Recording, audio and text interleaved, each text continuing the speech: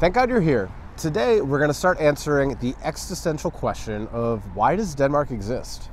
Yeah, when you look at it, Denmark is a small country with a nearly indefensible geography, no real natural resources, and historically, it's been surrounded by much stronger neighbors. We're starting with Christiansborg Palace behind us, which has been the home of Danish kings and is now the seat of the Danish parliament. So some of the most crucial decisions in Danish history have been made in the building behind us. But today we're going to travel about 2 hours west to mid-Jutland and find out where one of the single most important decisions in Danish history was made in the town of Jelling. Let's go. We needed to visit Jelling in order to understand why Denmark exists, because it's the site where the word Denmark was first used. While we were physically traveling 2 hours by train, we needed to mentally travel back to the 900s. Once we arrived, this was made much easier by seeing the reconstructed palisades that surround the site of Jelling. We immediately noticed there was 2 large mounds and a simple stone church in between. From this, it's obvious this site wasn't built as a fortification, it was built for display. So why was Jelling so important back then, and still now, to the existence of Denmark? The museum helped us to understand the answer to this question. Jelling is more than just a Viking ruin. At the heart of Jelling are the Jelling Stones. These are 2 rune stones that date from the 10th century, and they present the oldest written record in Danish history. The oldest is from Gorm the Old, and is commonly called Denmark's birth certificate. And the second is from Gorm's son, Harald Bluetooth, and is commonly called Denmark's baptismal certificate. To fully wrap our heads around the significance of the Jelling Stones and the site itself, we needed an expert. So we joined Morten, the director of the museum, for a better understanding of the stones and why they were placed in this site to begin with. But let's see what we call the birth certificate of Denmark. It's over here. Let's go on this side. Because, yeah, it's only a stone. I'm sorry. But it's actually where the first king of Denmark, Gorm the Old, says that he's a king, and then he mentions his wife, Thyra, and saying this is the pride of Denmark, so a very good husband. And this is the first time, right here, saying Danmarkia. This is the first time where we see the name Denmark mentioned here. So this is a fantastic place. And this is good runestone style. Gorm says that he's the king, and he says that he has a wonderful wife. That's how you make a real runestone, and you write in this direction. Okay, so this is actually we could make an attraction just by this stone, because how many countries have a 1,000-year-old stone saying this is the country of we call it Denmark? So that's fantastic. Fantastic. Yeah. Brilliant. Yeah. But then he got his son, and he's just another type. Let's see the big stone over here. That's Harald Bluetooth stone, and he was just another type, as I said. So just let's walk on the other side of the stone, because the big difference between the other stone and this is, yeah, this is much bigger, and then he writes like this instead of like this. And that's because Harald Bluetooth, he knows that there's new times coming. This is how they write in southern Europe, the Latin way, in this direction.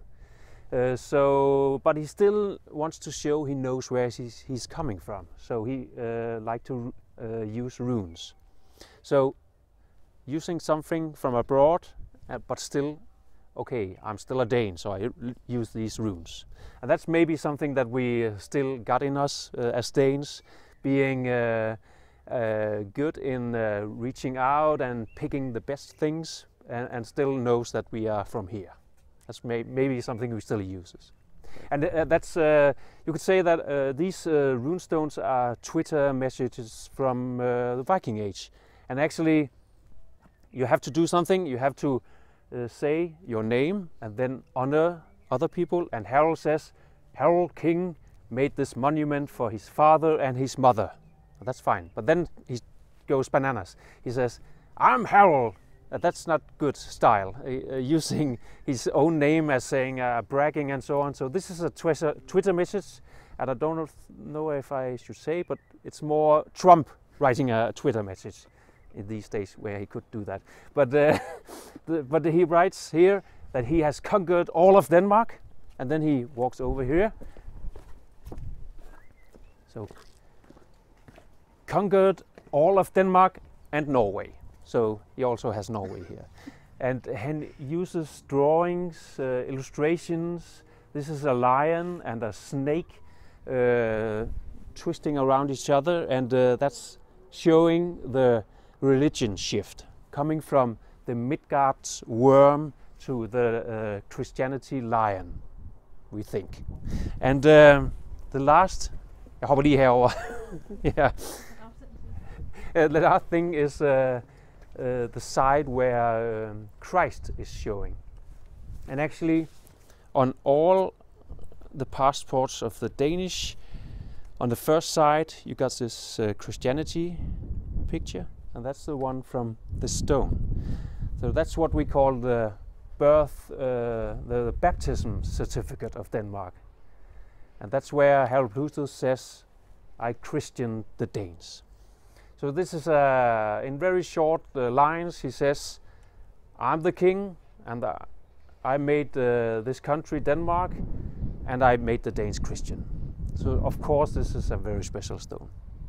And today, 1,000 years after, we actually, this is some of the only things, written things we have from the Vikings. So in that way it's a special place here. It's a beginning place, you could say. Starting point from the nation of Denmark. As a Dane, what does this mean to you, this being the birth certificate of Denmark? Yeah, as a Dane it means a lot. It's on side number 1 at the passport. So of course it means that we have something in common.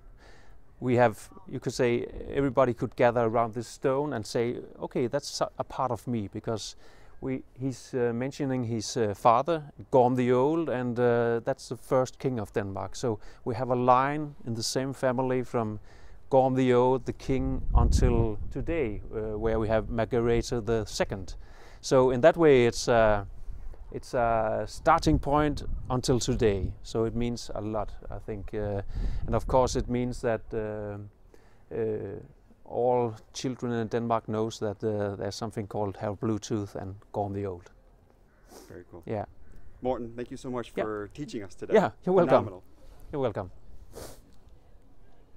After meeting Morten, there was no denying the incredible significance of the Jelling Stones and why Denmark exists. They show us where the nation-state of Denmark first appeared and why we consider Gorm the Old to be the first king of Denmark. They also mark the reign of Harald Bluetooth, who made Denmark a Christian kingdom. But Jelling is a UNESCO heritage site for reasons beyond just these stones. The church, the pagan mounds, and the Jelling Stones are all part of a bigger picture as to why Denmark exists today. So I know it may seem odd to have 2 pagan burial grounds with a Christian church in between, but that's actually what makes Jelling such a special place in Denmark. You see, this site is the crossroads between Viking tribalism and modern Denmark. It's also the crossroads between Nordic paganism and European Christianity, all right here in Jelling. It was all starting to come together now. Much like Christianborg today, Jelling was the site of key decisions from these first Danish kings. Like the modern Danish constitution, the Jelling Stones conveyed authority for those who rule. And like the historic monuments all over Denmark today, the burial mounds gave a connection to the past. But these Danish kings didn't rule from Jelling for long, as they moved on to other seats of power across the country. And after they left, there was one last transition to be made. The church that stands here likely stands on top of the old longhouse that was the great hall of the Viking kings that ruled here from Jelling. We know that because we see evidence of wood structures that date back prior to the age of the church. The church provides the last element that makes Jelling so special and remains a parish church to this day. This dual existence of Jelling can even be seen inside. In the late 1970s, remains of a man were found under the church. It's believed these are actually the remains of Gorm the Old, who may have been moved from one of the burial mounds into the church. These remains are denoted with a silver marking on the floor of the church today. After a long day, it's time to head back to our home in Copenhagen, armed with knowledge and full of reflection. We arrived in Jelling trying to answer a question: why does Denmark exist? But we left with even more on our minds than just the answer. From our time in Jelling, we learned that Denmark exists because Gorm the Old unified Denmark and Harald Bluetooth Christianized Denmark. Both kings saw the world changing around them, and they acted to ensure that their people weren't overtaken by stronger neighbors. To the south, Otto the Great was unifying and Christianizing the German tribes in the same way that Charlemagne did with the Frankish tribes a century earlier. Harold understood that this was the future of Europe, Christian kingdoms, not pagan tribes. Both Gorm and Harold chose to adapt, and in doing so, the nation-state of Denmark was born. And Denmark remains today because Danish leaders have always understood those two core lessons from their forefathers at Jelling. First, to exist, you must adapt to the world around you. And second, for a culture to thrive, you must hold on to where you came from while stepping bravely into the future. As we came to this understanding in Jelling, we were surprised how much it moved us emotionally, because as immigrants in Denmark, we can relate. For us to survive here, we must hold on to our American roots, while we bravely step into a Danish future. This is something that we only truly realize once we became immigrants ourselves. You never truly lose your past identity or culture, even as you transition into a new one. This is something our ancestors experienced when they immigrated from Europe to the US, and I'm sure there are many other immigrants here in Denmark that experience the same exact feeling. Those who say we can only save Danish identity by walling off Denmark from the rest of the world are totally missing the point of Jelling. Jelling teaches us that great nations and cultures don't stand alone, but they look towards the future and embrace the world around them. These are lessons that political leaders in America, Denmark, and beyond could benefit from. Jelling shows us that Danish culture doesn't exist in a vacuum, but it's a result of the influences of the world around it. In fact, if Gorm and Harold believed that Denmark's future could only look like its past, there would be no Denmark today. What we took home from Jelling was more than just learning about Denmark's past, but it helped us to understand the core part of Denmark's present and its future, and where we both fit into it. I hope you liked this video and enjoyed going to Jelling with us. Please make sure that you like the video and subscribe if you'd like to see more content like this, and hit the bell for notifications. We drop new videos every Thursday, and we're so excited that you're here with us.